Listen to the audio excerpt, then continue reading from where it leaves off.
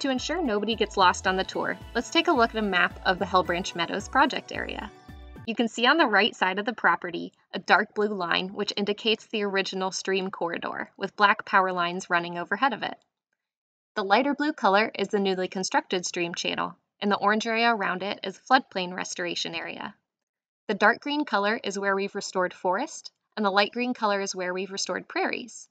The yellow colors are where new wetlands have been built. The red line that's running through the middle of the property is a seasonal tributary that feeds into the Hellbranch Run. Now that you're oriented, please sit back and enjoy your tour. Hi everyone, I'm Kyle Wilson, Conservation Program Manager with Franklin Soil and Water Conservation District, and I'd like to welcome you to the Hellbranch Meadows.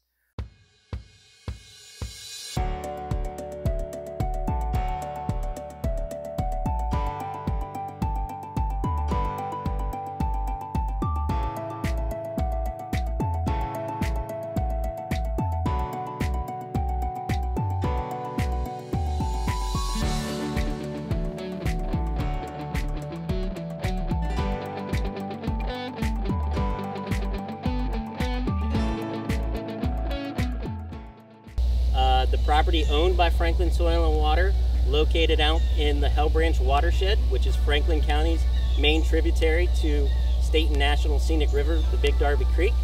Over the last few years, we've had the privilege of seeing a large-scale stream restoration take place here, using funds from the Ohio EPA's WRRSP program, and we'd like to talk to you a little bit about that project here today.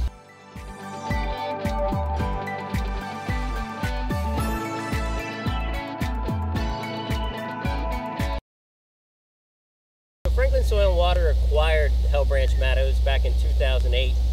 We used the Clean Ohio Conservation Fund and a reduced sale from the landowner to acquire the property. But at that time, we really didn't have the resources or funding to do a large-scale restoration. So some time went by, and we were finally able to locate that potential funding source.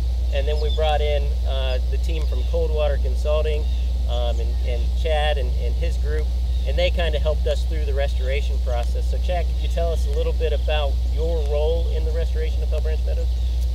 Yeah, so we were very excited to be involved with this project. It's definitely one that has been very rewarding, come with some challenges, that's for sure as well. A few. But yeah, the Water Resource Restoration Sponsorship Program is one that sets out to remove impairments to the aquatic life uses in streams in Ohio. So the main goal here was to improve the main stem of Hellbranch Run itself, and along with that came improvements to the floodplain and the riparian corridor, and also the intact uplands that are beyond as well, to restore a more healthy, full riparian system. And one of the great things that Coldwater did for us in the project, beyond obviously the design and engineering that Franklin Soil and Water doesn't have the capacity to do, is they helped us through that bid process a lot. As a district, we don't go through those large-scale bidding of contracts a lot of times, so to have their expertise involved in that made sure we were in compliance with ORC and moving things forward well. So a lot of different components from Coldwater Consulting. And now we're just going to take a look at some of the other features that we have here at the property. As we approach design here at Hellbranch Meadows, a few of the things we really wanted to look at were the main stream and its connection to floodplain. Hellbranch, through this section of property, traditionally was straightened as a ditch for drainage purposes for agricultural usage. So what that created is a very over-deepened and over-widened trapezoidal channel, and it prevented a lot of the different features of a natural stream from occurring there. So you didn't have any pools or riffle developments. So one of the main aspects of the project was to reintroduce those back into this property. And Chad, could you tell us just a little bit about what we're looking at here and the importance of this habitat? Yeah, so with the kind of straightened nature of the stream that was here before, this faster flowing water wasn't really present other than a couple of very small locations. So what we did with the realignment of the channel was to focus these areas where the stream has some fall to speed the water up in the straight stretches. And then as you can see behind me, you have flatter water in the pools as you go around the bends. So this creates kind of a diverse, array of habitat where you have the riffle-loving species that are using this faster flowing water and other pool-loving species that will use the flatter water in the curves. This also helps the stream to focus its deposition and material management. So, if you go down here on the left side of the channel, you can see kind of in the background there's some pickerel weed growing, and that's because the stream is depositing fines there. And as the system matures, it will continue to narrow and find an equilibrium so that it continue to move the fines through and keep the sediment cleaned out. As Kyle mentioned, the reconnection of the stream with the floodplain is one of the primary goals of the project.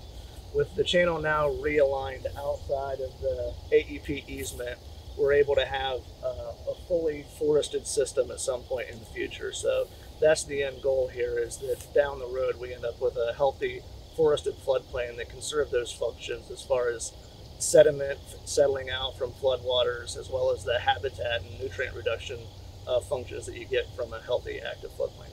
And we want to see this, as a native tree and shrubs kind of feature here. You can see behind Chad some sycamore, a lot of different oak species down in here. What else do we have along the stream channel, Chad? Buckeye, cottonwoods, we have some black willows. There's also some blight-resistant American elms that we planted as well. So shading. We want these stream corridors and riparian zones to provide that shade to the stream channel, keep those water temperatures down, and help that habitat along.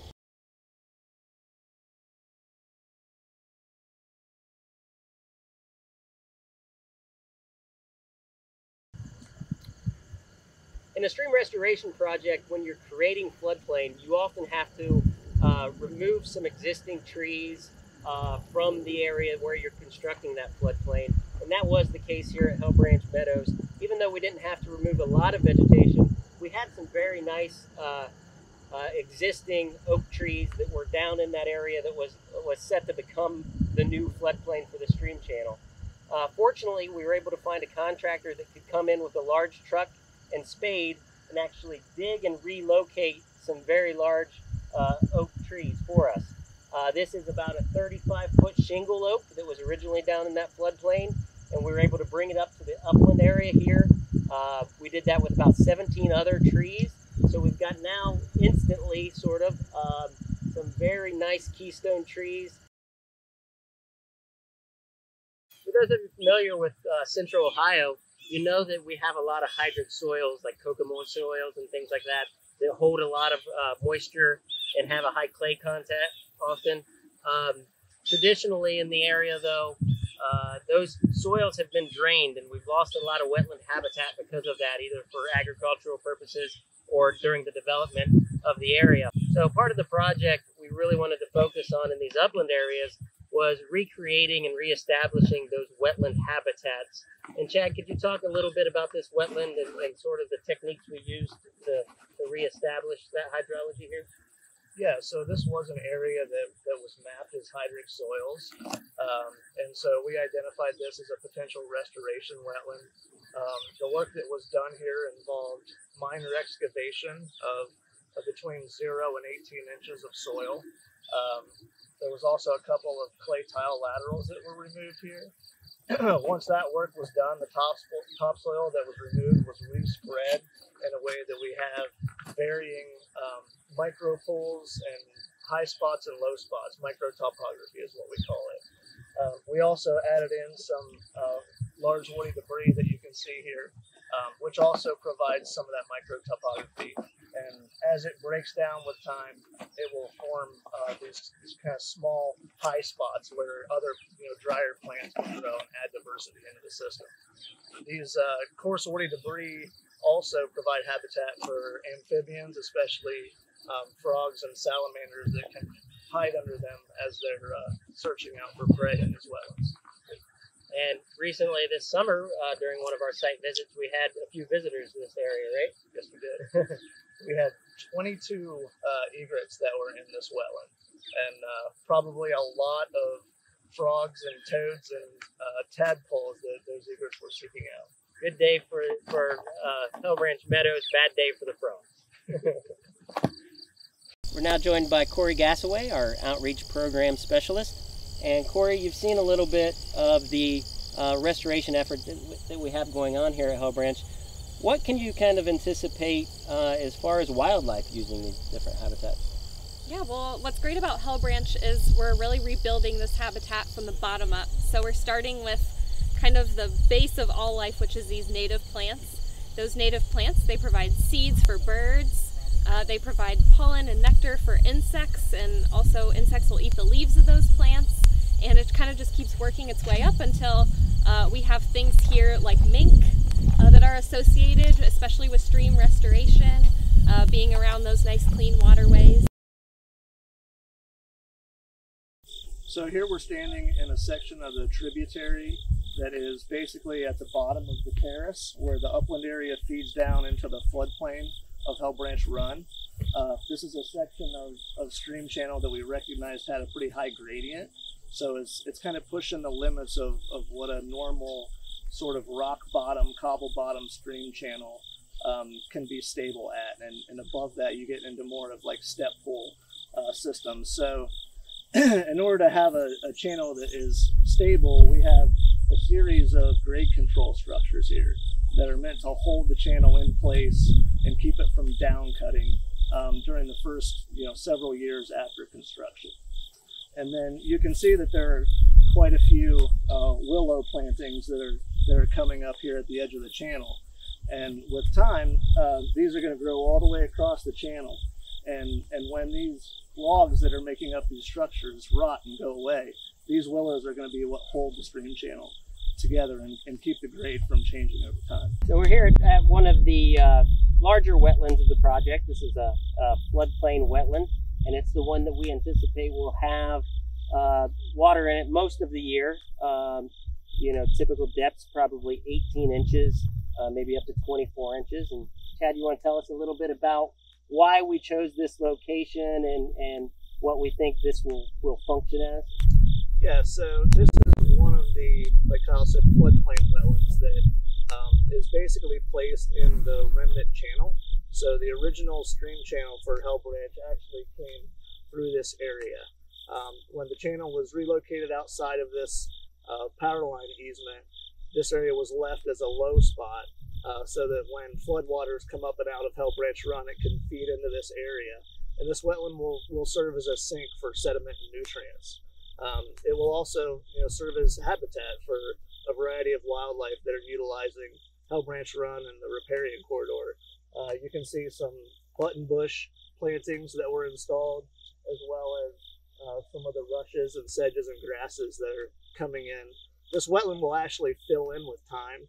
As floodwaters come out of Hellbranch, the bottom will come up and this will turn more into an emergent wetland system as time goes on. Great sink for some of that sediment coming downstream through the system. And for floodwaters as well. Yep. So that's our tour of Hellbranch Meadows. We hope that we were able to capture some of the really fantastic things that we've been able to do here over the past couple of years. We had a great contractor performing the restoration and work, Facemyer. They had some really tough conditions to work through. Right at about the time we started moving a lot of dirt out here and getting the project underway, we faced some very big storm events in the wettest summer on record. So they were fighting that at all times, and it delayed the project and caused a few headaches, but they did a fantastic job, and we're really happy with the result here. We'd encourage you to contact us if you want to come out and see the property sometime, and we hope you've enjoyed your time with us today.